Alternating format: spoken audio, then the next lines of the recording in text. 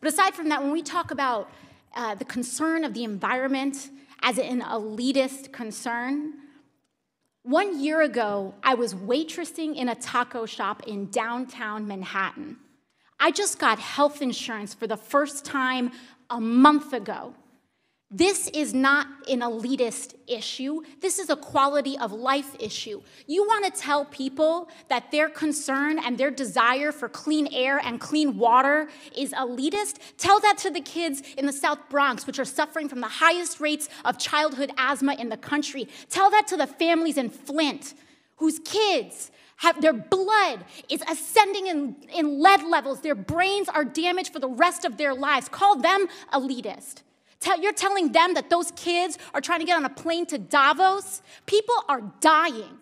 They are dying. And the response across the other side of the aisle is to introduce an amendment 5 minutes before a hearing in a markup. This is serious. This should not be a partisan issue. This is about our constituents in all of our lives. Iowa, Nebraska, broad swaths of the Midwest are drowning right now, underwater.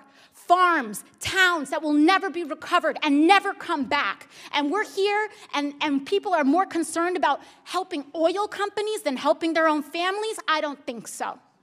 I don't think so. This is about our lives. This is about American lives. And it should not be partisan.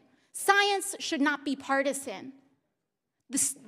We are facing a national crisis.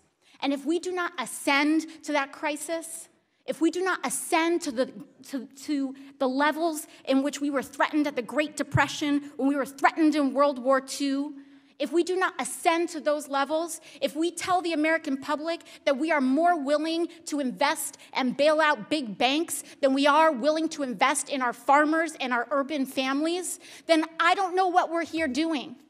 I don't know what we're here doing.